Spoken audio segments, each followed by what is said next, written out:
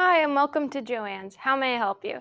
Today, if you're looking for a good craft to do, crocheting is just the thing for you.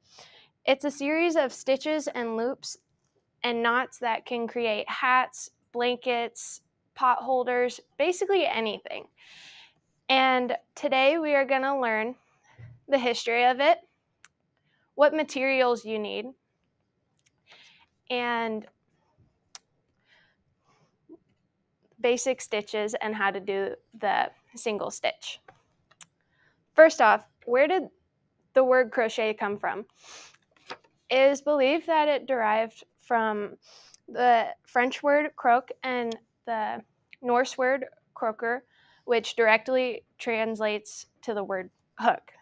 And according to Darn Good Yarns, it is believed it traveled through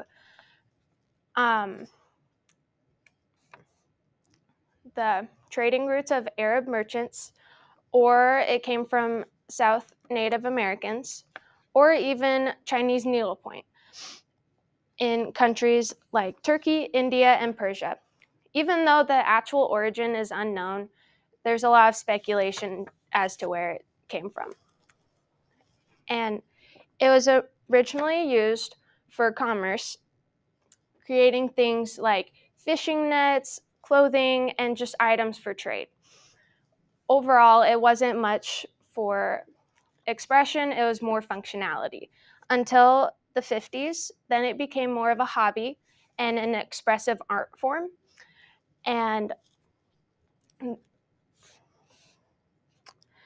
was originally passed down orally, and then it became translated into written patterns, so then almost anyone could do it. It was the first written pattern known was in the 1830s by Rigaud de la Brancardière, and she wrote a pattern regarding Irish crochet, which is a technique she learned from her Irish mother and British father. And yeah, that's how written patterns began to be developed, and now you can get a written pattern for almost any kind of crochet project. Now, what do you need to start crocheting? Some of the most basic materials are the crochet hook, something to cut your yarn, and of course, your actual yarn. These are just basic materials, but you could also use stitch markers and different size needles in case you want to sew together two parts of a project. And the stitch markers help count where you are in your project so you don't get lost or mess up.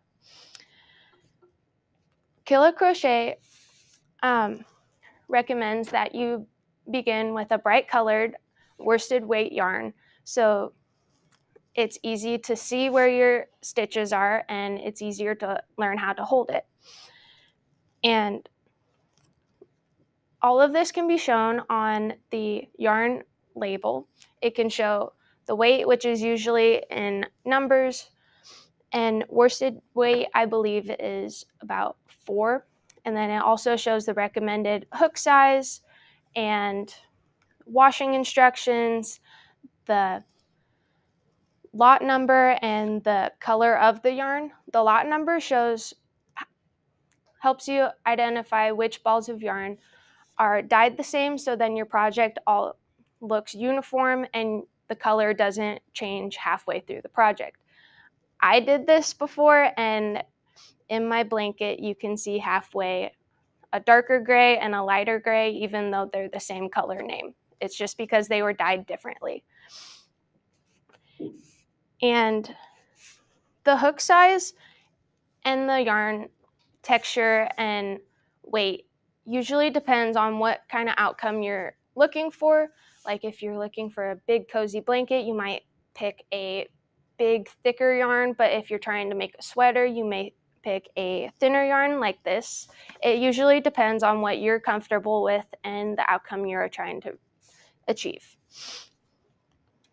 Now I'm going to go over the most basic stitch, which is a single crochet. And this will help you start a project that can lead to just a simple square. And you could either use this as a pot holder, or you could sew them all together to make a blanket. You can make almost anything with just the basic square. And I'm going to be using a bigger hook just so then it's easier to see. But generally for this yarn, you would use a hook about this size. So it's a lot different. And on the hook, you can see a label that says the size number. This one is a 7mm, and it's usually there's also a letter that's associated with it, but not all hooks have that on it. First, you're going to make a slip knot, and you kind of cross it over and pull it through. And the way you know you did it correctly is if you can pull it and it tightens on your hook. Then you're going to hold your yarn kind of like, I like to take my middle finger and my thumb to pinch whatever part of the project I'm holding, and then the rest of the yarn goes around your pointer finger. And then I'm right-handed, so I crochet with holding the hook with my right hand. And you wrap the yarn and then pull it through that slip knot. And then you continue this until however big you want the project to be. This is called chain. So right now I have 1, 2, 3, 4, 5, 6 chains, and I'm going to go up to 10. So 7, 8, 9, 10. And then I did an extra one because that will just go up the side and won't be considered an actual stitch. And then you insert your hook in one of those chains. You wrap the yarn around the hook.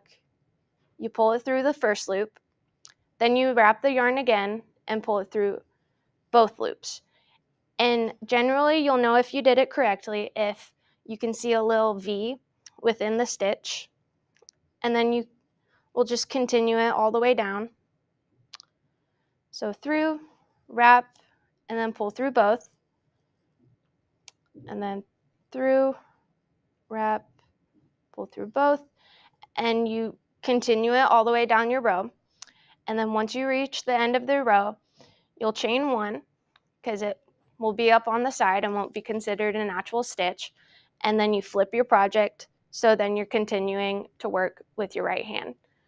And that's the process of making the square. And then you tie it off, and you can either sew it together or leave it as it is. It really depends on what project you want to make. And now we are going to go over all that we've learned today. We learned the history, the materials, and the basic stitch single crochet. Crochet is a relatively cheap hobby that helps relieve stress.